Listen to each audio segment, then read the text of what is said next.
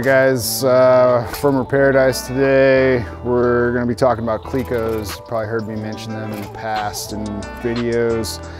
And they're just a really handy tool to have around the shop for all kinds of, really it's a multimedia thing, but sheet goods and temporary connections essentially. So today we're going to have an 1/8 inch drill. We've got some 1/8 inch Clecos and Cleco pliers. And then we also have some side grip or Cleco clamps that have about, I think it's 3/4 of an inch range on them. These have a 1/4 inch grip range on them. I do believe you can get them longer, but like I said, mostly this is all for sheet goods stuff. So they just are really handy for building curves, as you might see in some of our other videos and Airstreams and stuff. And I'll just show you real quick. They do actually work well in solid products as well. Get my safety glasses on before I get something in my eye. So I have found that they also work well at gripping into wood. And they get a nice tight spring grip in there. And you can just basically work around your form. And that way you can achieve that nice curve. And you got a little bit of wiggle room, you know, you're not committed with screws or rivets just yet. You can just kind of work a shape. I don't know, maybe you're trying to design something or patch a panel on your car, or, you know, in our case, we use them for Airstreams, for holding our wall panels temporarily. I'm gonna do one over here just to show you guys, you know, how they're actually working in behind there, but finish these last two. You can see how nice that is. And I'll show you over here. Just kind of another example. Let's say we want some marks there. And so I can change, you know, how this curve works by where I put my holes, but for today's purposes, we'll just do some holes there. Anybody wondering, this is called a fan tool. It's a nifty little tool for just doing really quick equidistant marks, making your equidistant easy, or easier rather.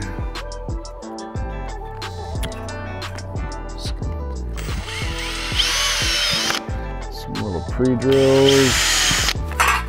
I always like to have the outside sheet pre-drilled, makes life easier.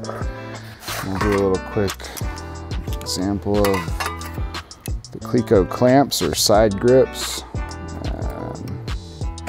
You know, you might do something like that. You can just go like that. Take our Cleco, and they've just got this like center mandrel or center pin, if you will, in it. So when you actuate the back button with the pliers, what it's doing is pushing those two outers around the center pin, and then they're going to collapse behind it. So when you release, they expand the way a rivet does. So that's what's creating that connection there. Just the coolest thing for making stuff temporarily until you're sure you like where it goes. So I'm going to move this clamp over here. And if I want a little more curve, push it up a little bit.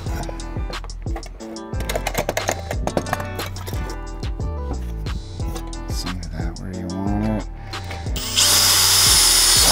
They're just so great for having a third hand.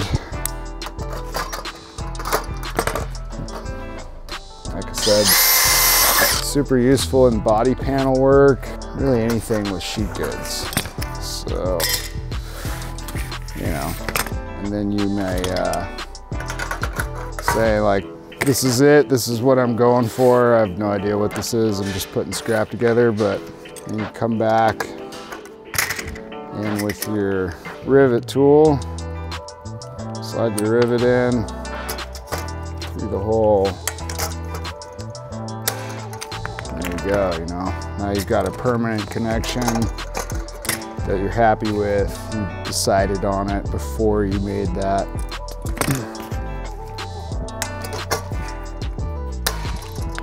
So that's how that works. Temporary rivet, permanent rivet. You can even do cool stuff, I guess, you know, if you're doing wood sculpting even. Just another quick example here.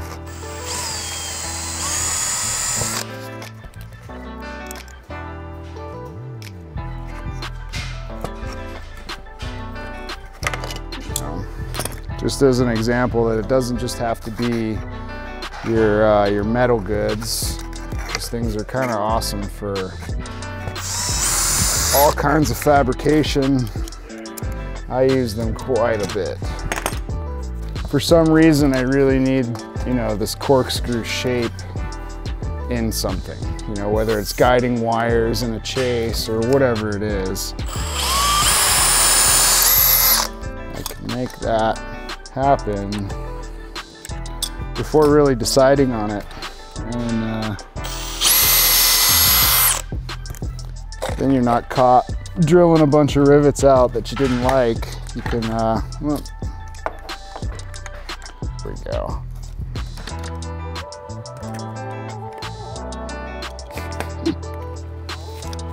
Come on. That one's might be not being happy. I don't think I've ever seen one shoot out of a hole like that. What's going on here? Oh man, wow. That one's holding, you see how it works anyway. Maybe that hole blew out with my drill. Either way, you get the point. You can make cool shapes.